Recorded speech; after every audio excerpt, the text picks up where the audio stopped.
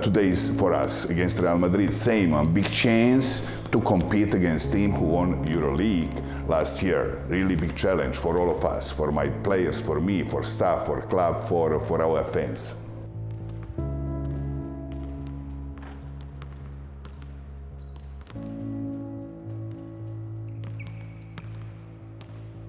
Two days ago, we sold all tickets for tonight game. That's how people love basketball, and all of them to be here in the gym. It's like national program. That's extremely important because this is a small country, and success of one club like Buducnost on European level, for sure, it's very important for the country.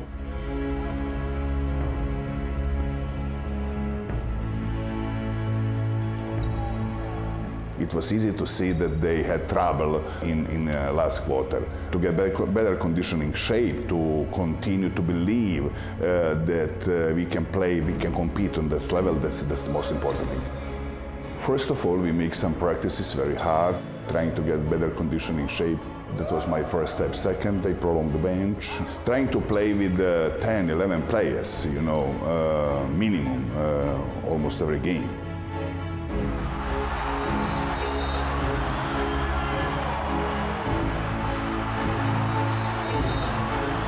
We have 12 games more, and for sure, talking only about EuroLeague will be successful if we will be able to compete every single game.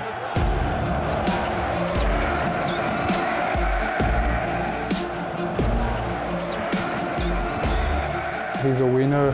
He wants to go out and win every game. It doesn't matter who you play against. You gotta do same thing, 100% on the court, and just, yeah, he's a winner. He likes players with a lot of energy. He try to push you to do good things, and just great coach. I've enjoyed his coaching style. He breaks the game down and makes the game real simple for us.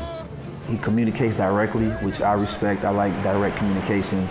When he wants something out of you, he'll come right to you and tell you. You don't have to guess, which I appreciate that style of coaching. So far, I've had nothing but respect for his style. The biggest upset in the season sees Buducnost VOLI Podgorica down Real Madrid. Montenegro, people loves basketball, definitely. All our games, visiting the person most important, our president, our minister, our, all people really important. They are all involved, in this club. All of them try to help that club become better and better every year.